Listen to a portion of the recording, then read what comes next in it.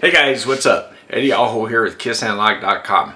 Okay, so today we're going to talk about bridge rectifiers for our power supply design, and we're going to talk about the important parameters and where to buy them, and we're going to show the cost of them and a data sheet just to kind of cover them.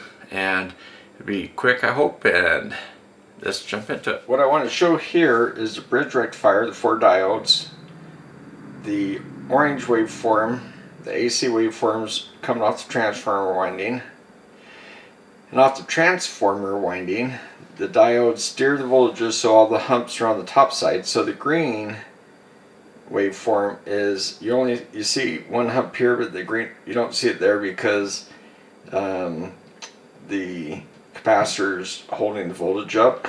So you see the capacitor start to discharge, then it comes up during the orange one, then it comes up during the blue one. So orange and blue are the currents coming through these diodes. So that's our pulse current, and these currents are pretty high. They're 10 amps right now, okay? And that's 2.5 amps on the output, 10 amp peaks. So we have an average current of 2.5 amps, but we have an average current of 2.5 amps, but we have these pulse currents of like close to 10 amps. And so you can see the current turns on when the voltage on the cap starts to discharge and the next waveform comes up. As the next waveform goes over that green line, it charges up the cap, has a huge pulse current.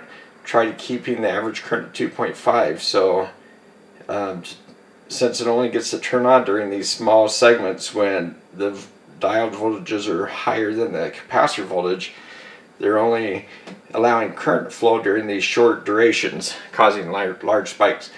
And then when they turn off, we want to block the voltage. So that's the other thing. But I just wanted to show the average current and this pulse current. Okay. I'm trying to draw a waveform here. This is my attempt to draw a sine wave. That's the input voltage, and this green waveform is rectifier voltage, where we take this AC voltage and we make pulsating DC voltage. So we flip this one over with the steering diodes and steer those to the top part of the waveform, so we get this. This is for our positive voltage rail.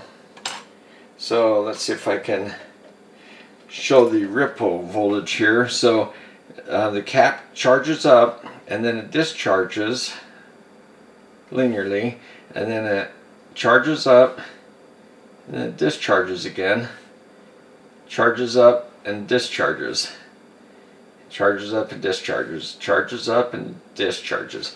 Okay, so let's see if I can draw this waveform.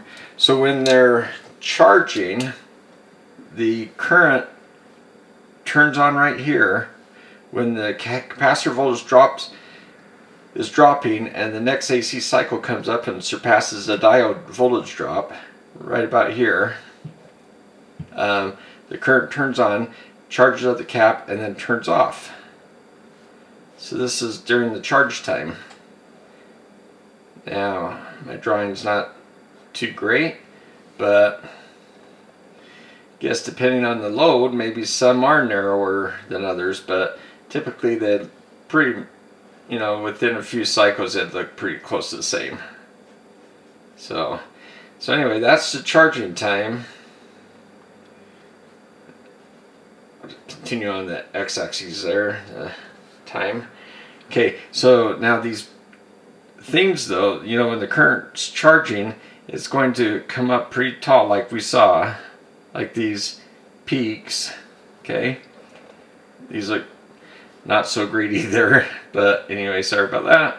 But anyway, this is something like what it looks like, what we saw in the simulation. So this is the current charging these high peaks. So the average current maybe is down here with some ripple, just like the ripple voltage, and maybe it's 2.5 amps. And the peak current, these guys can be 10 amps, they could be 15 or 20 amps even, depending on how big an output capacitor. The bigger your output capacitor, the flatter your ripple is, right? the flatter your ripple is, the less time this waveform has to charge. So when they're narrower, those peaks are going to be much taller. But anyway, this is a typical example, I think.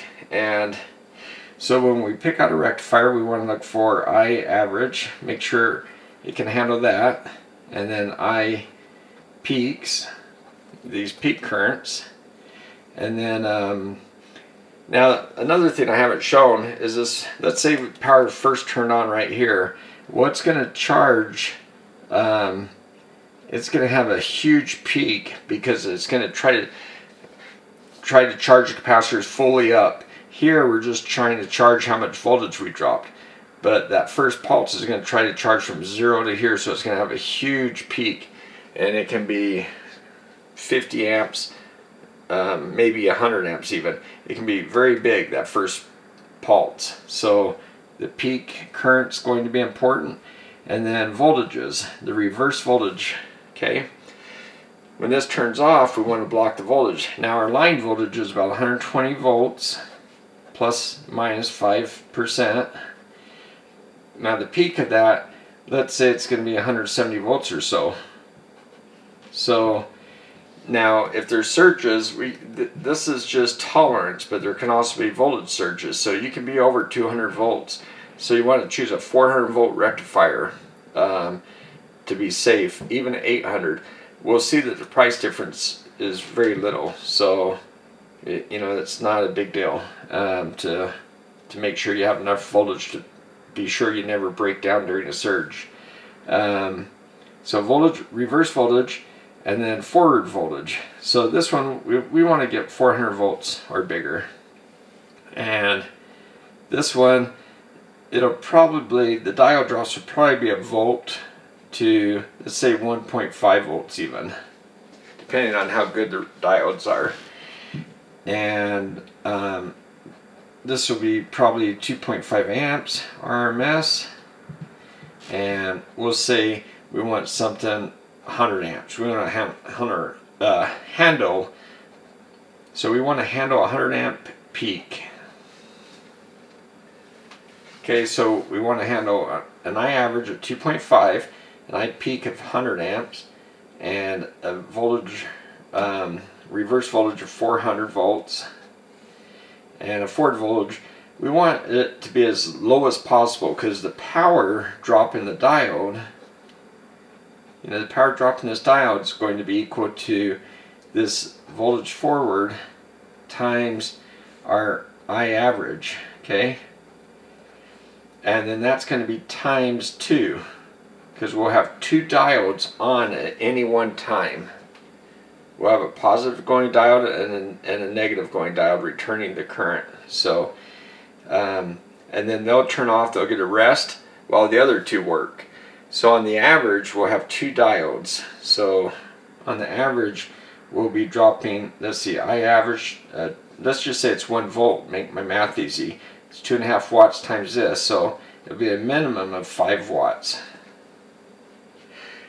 So when you have this much dissipation on a diode, you want to have a large package, and that will mean that you probably have well enough current to handle these things. We want to make sure we can handle enough power to make this dissipation not a problem. So alright, have I missed anything? I think that's what we want to look for right there. There is a thing called thermal impedance, and that's junction to case, and we want this small. This tells us how good the diode is at transferring the heat from the junction of the diodes to the case. Once it's to the case, we can cool it by a heat sink. So we want this number small. This number could be something on the lines of, say, 1.5 degrees C per watt. So if we put 5 watts in it, we'll have 7.5 degrees rise. And that's if it's cooled very nicely. But what will happen is, I mean, that's if we have a heat sink that can get rid of that. But this is just, it'll have 7.5 watts between the heat sink and the junction of the transistor. So we want to keep that heat sink cool. So we want a nice size heat sink. But That's why this number is important. Okay, so I think that's what we want to choose. Let's go find a diode. What we're going to do is we're going to look at some data sheets and kind of look at these specs and see how they show up on a data sheet. Okay, and the other thing, we're going to go look at the prices and where we can buy them. Okay, let's go do it. Okay, this is what I found at partsexpress.com. It's parts-express.com. Okay, they have a $10 off sale for Columbus Day. That's nice. Use that code. And here are the three options they have. I searched for bridge rectifiers, and this is the options. They have this small guy. He's only good for 2 amps, so that's not going to work. 96 cents. Hard to heatsink that guy too. He mounts on a circuit board with through-hole wires. This one's through-hole as well. A lot stiffer wires and a little bigger part, 6 amps. Now they're both 400 volt. That's nice. That meets our requirement.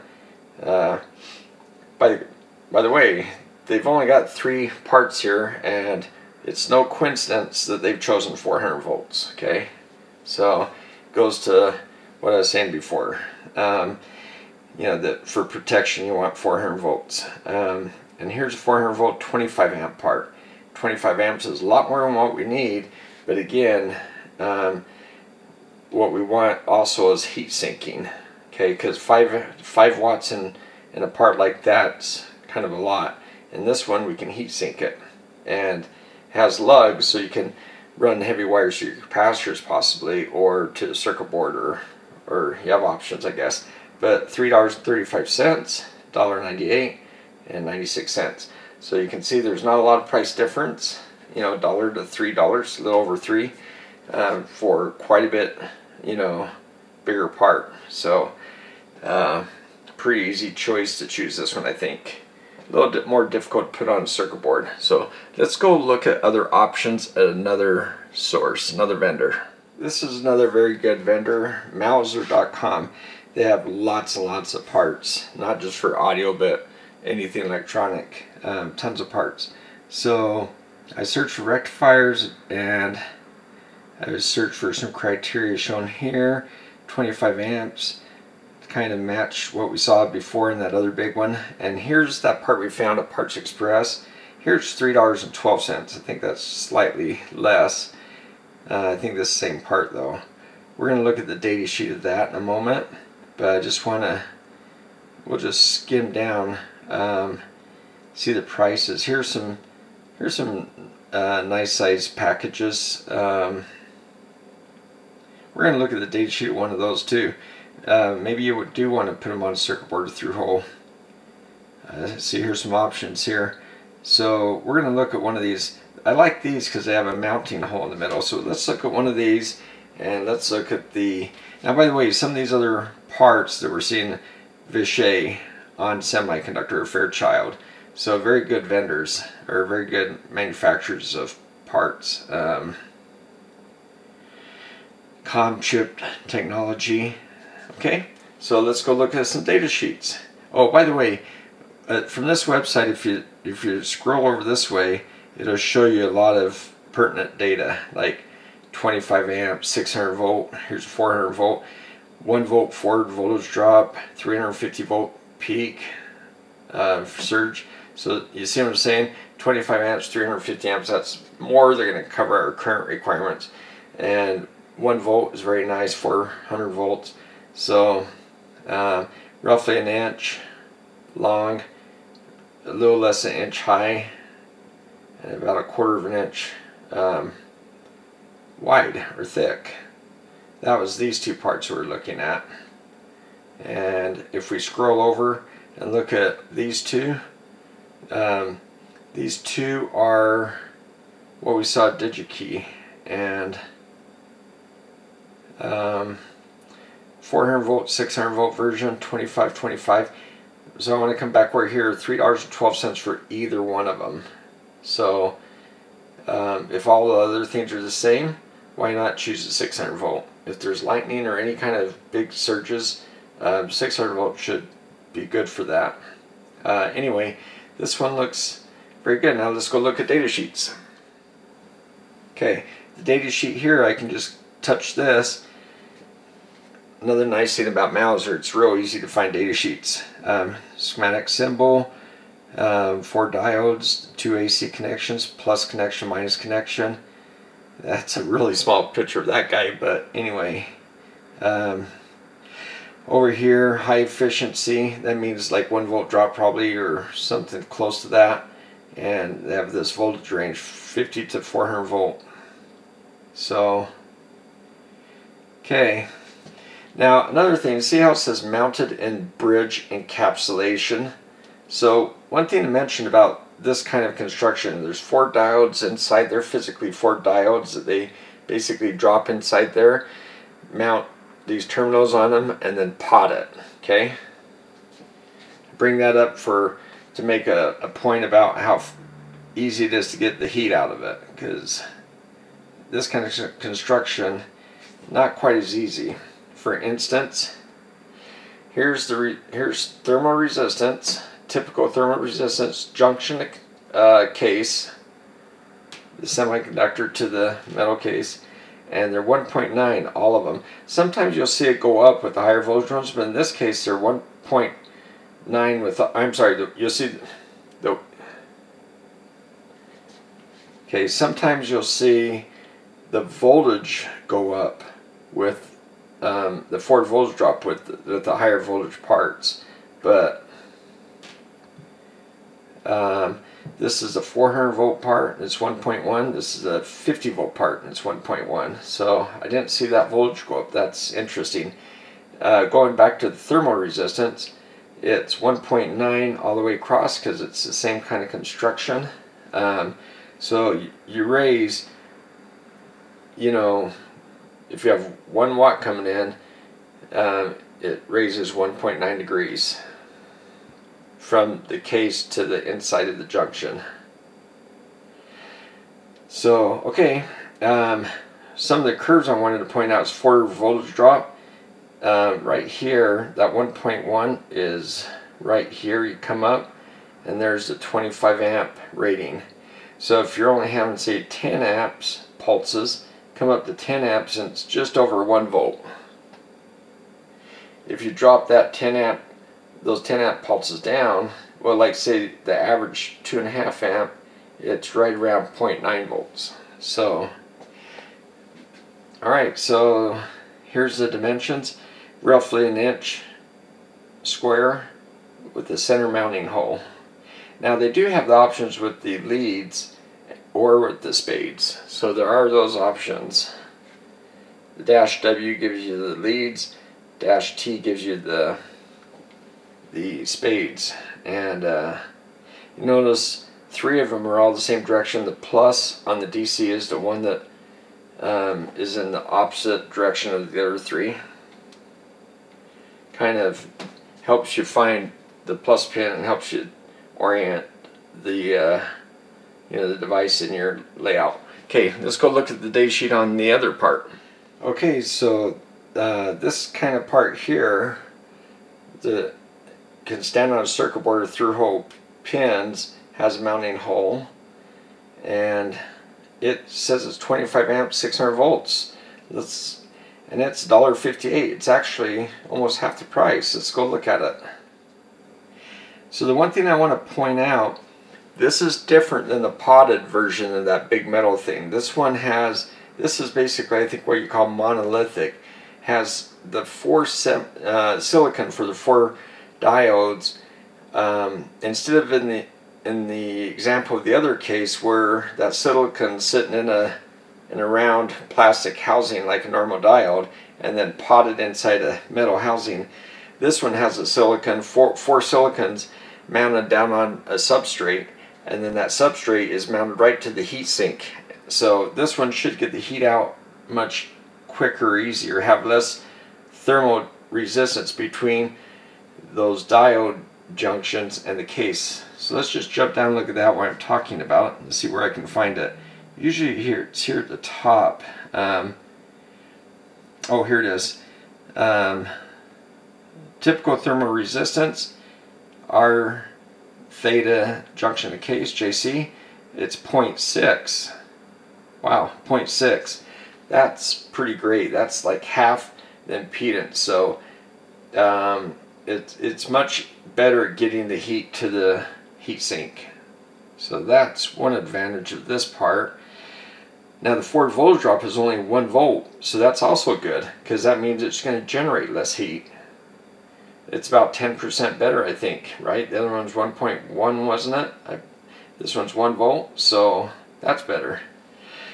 And they have options to go all the way up to 1,000 volts. I think the one we looked at was 600, so that looks good. Now this is an interesting graph. I didn't see this on the other one.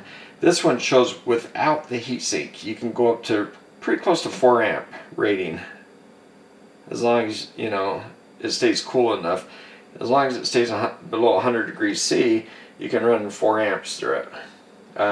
With the heatsink, you know, you can go up to 25 amps. So without a heatsink, it's basically suggesting that without a heatsink you can get away with running 4 amps.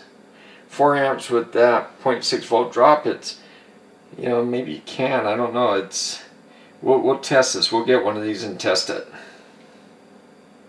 Okay, here's a forward voltage drop curve. Now, let's say at 10 amps, where we saw before, looking at the other one, it's down around 0.9. So, and if you go up to 25, 10, 20, about 25, yeah, well, at 25 amps, it actually looks over a volt. So, looks like it's about 1.1 volt.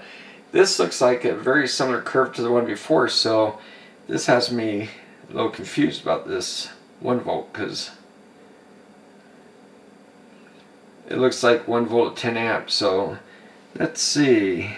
Oh, okay. It actually stipulates 12.5 amps, so half the rated current is where they're giving this. So see, when you're looking at specs, you have to be careful and make sure they're specifying them with the same numbers. I'm gonna have to go back to the other data sheet just to verify how much current that one was. Well, I think we looked at the graph and I think it did say kind of agree with the rating, so I think the voltage ratings look about the same. Has better thermal impedance, but other than that, it's so, you know, either part I think will work great. It just depends on how you want to mount it and how you want to heat sink it. Okay, so I think that takes care of our diode. We saw where to buy them. We looked at the data sheet, reverse voltage, forward voltage, peak current, average current, so, and the price. So it looks like they're fairly inexpensive. Just buy a really good one. I mean, wow, it seems like $1 or $2 difference. You can buy as good as one you want. But I'm going to buy this one and one of the big square ones. So I'm going to buy one of each, test them both, and see how they work out. Thanks, guys. Hey, give it a thumbs up if you like this.